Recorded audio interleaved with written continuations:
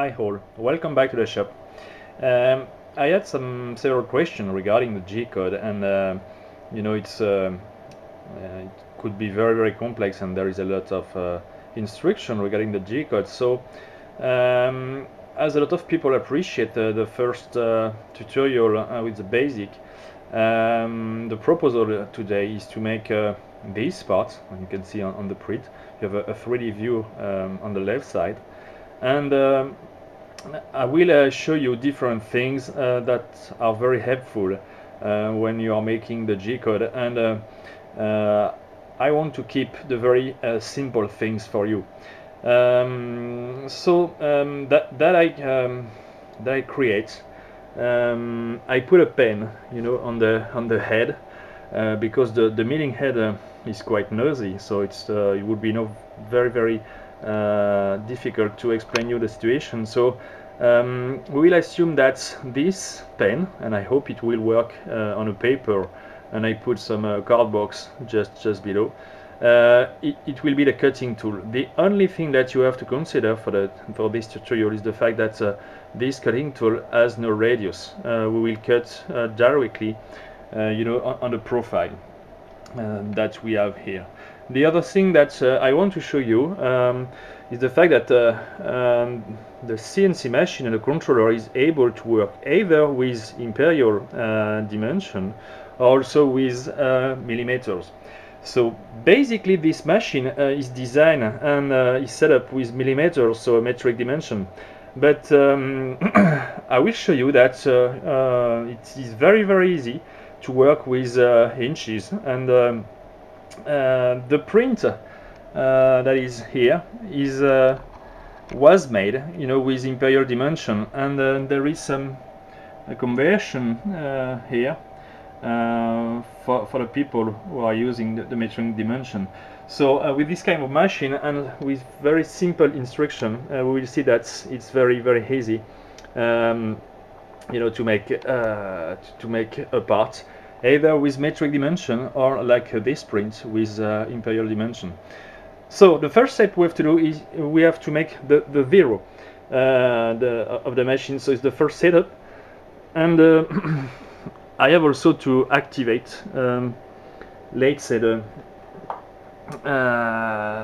tool. So our pen will be the tool, and I will start the tool. So I use Linux CNC. I know that a lot of you know that I use this soft to control the CNC, and I will reduce a little bit the speed of the machine.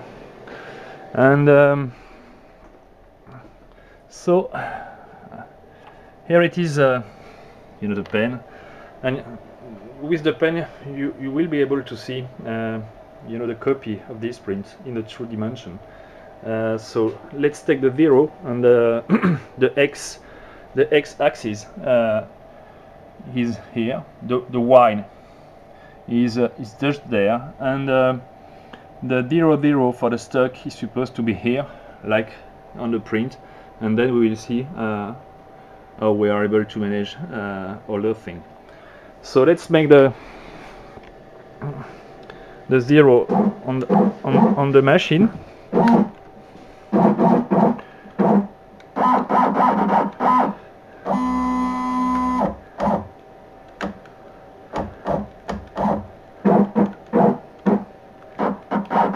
So usually I use an edge finder, but with a pen, it's not very easy, and so we are quite good here.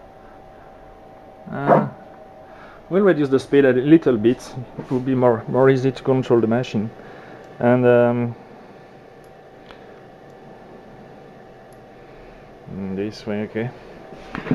And to make the Z, with the tool I always use a kind of paper, and I go down very slowly. Check the speed. So reduce the speed of the Z to a very slow value, because I don't want to break the tool,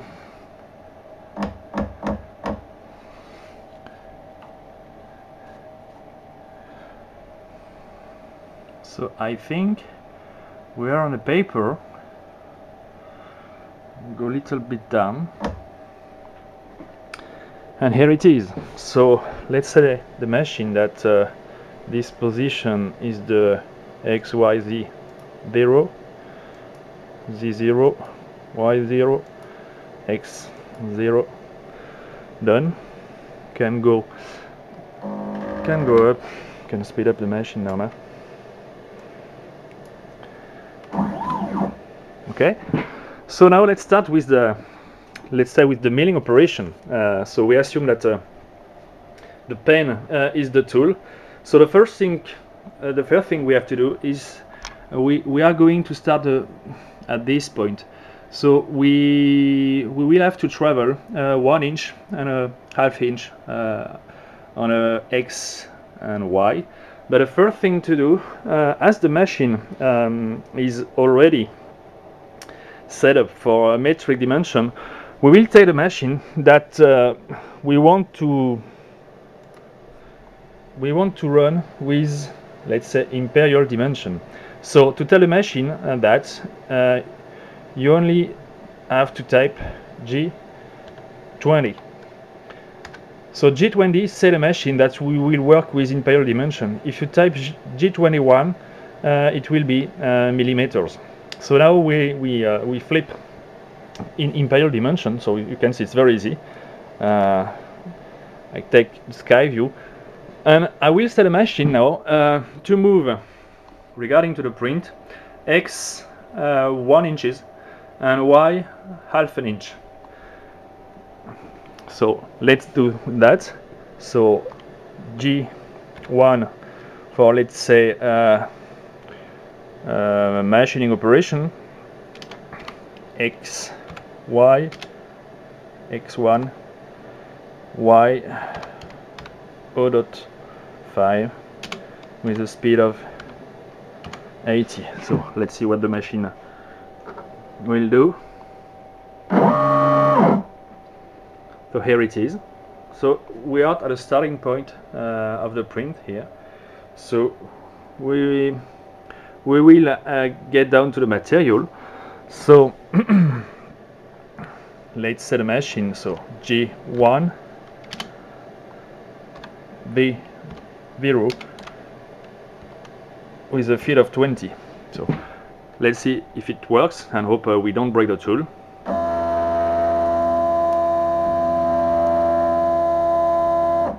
Okay, so we are at this point, and we will be able to start the machining operation.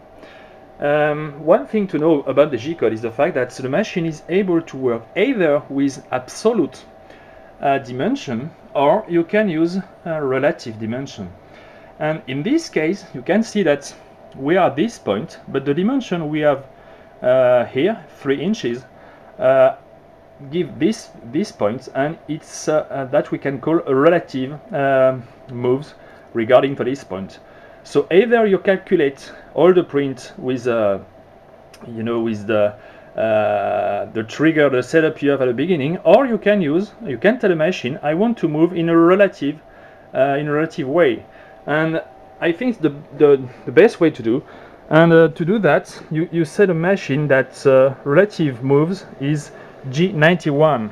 So you type G91 on the screen, and for the machine now it's relative moves, so it's more easy to control the dimension regarding to this print. So let's say now to the machine that we will have to move from 3 inches to reach this point.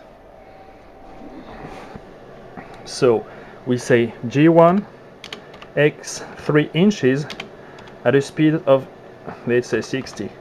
I don't know if the pen will work correctly, but let's see what it does. Okay, so it works pretty well. So you can see the next point. So we reach this point. So the next thing we have to do is to tell the machine to go this way, and we are still in a relative, dimension. So we will only work with the y-axis with 4 inches and in this direction. So let's say G1, y 4 inches with a speed of 60, with a feet of 60. So let's see what the result with the machine.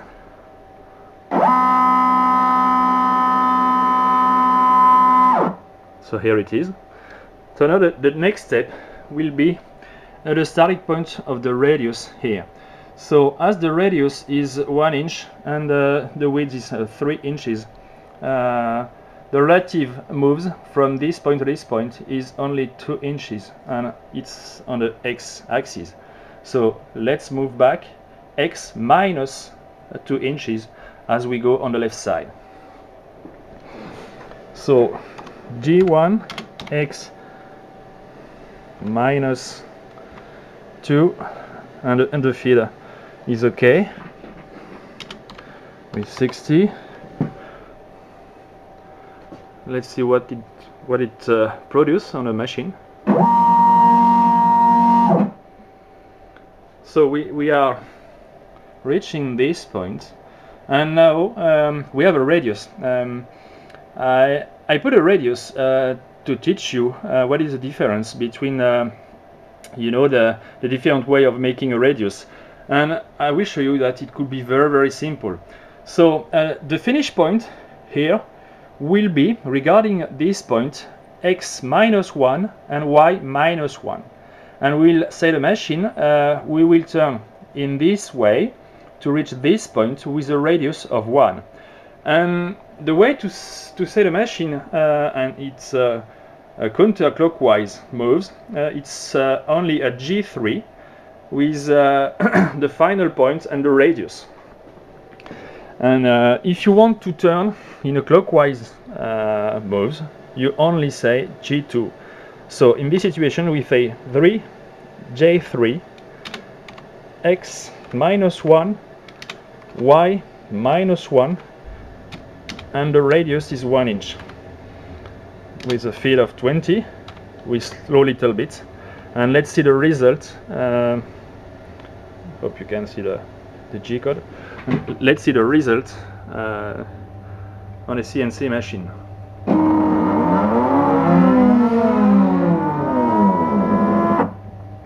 So here it is. Hope you can see the result with the radius. So it's the same thing like the print. And now we will set the machine to reach this point.